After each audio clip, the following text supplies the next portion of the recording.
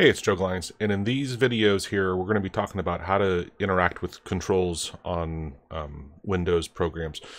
There's a lot of older controls which are built in, like kind of like here in Notepad. Here we can see this edit box here, and this is the built-in active window tool, AU Spy type thing you can use.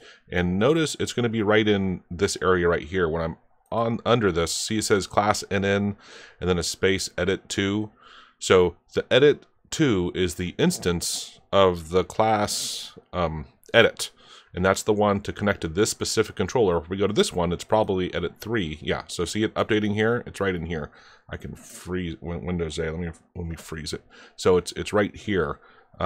Notice here it does say control under mouse position, but again, to me, it was always really weird that the control actually is a class, and it's an instance of a class.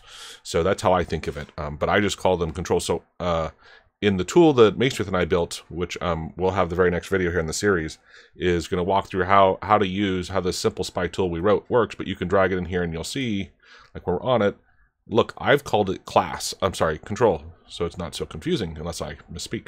But it's edit 2. This is what you'll be connecting to. This is what you'll use as your target, right, for either getting or setting text or changing it or whatever.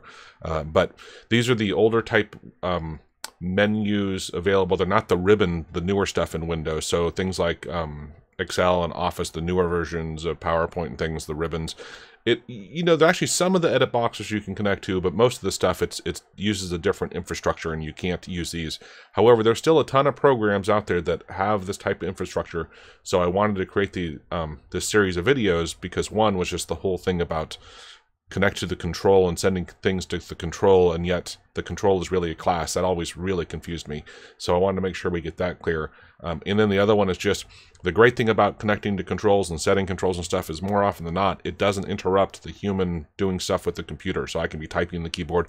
The window doesn't have to be active. It can be in the background. It can be whatever, and you can just send and stuff and interact with it. So it's a great way that AutoHotkey has to connect to other Windows programs. If it's generally speaking, a somewhat older program. There's still a lot of newer programs. Like I use grepwin, and it still has all this functionality. I use another one called File Search. My calculator, the calculator I use, happens to have the old controls.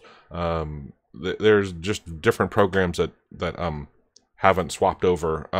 I kind of like the simplicity of them. They're really easy. And actually, even inside of a lot of the other programs like Notepad and WordPad and stuff, they still have some of these older ones. A lot of the built-in Windows tools, like Device Manager and things like that, are built still using the older infrastructure. And so it's a great way you can connect to programs. So I hope you enjoy the series. And if you have questions, let me know, and make sure you like the videos so I make sure I know what I'm doing and do more of them. Thanks.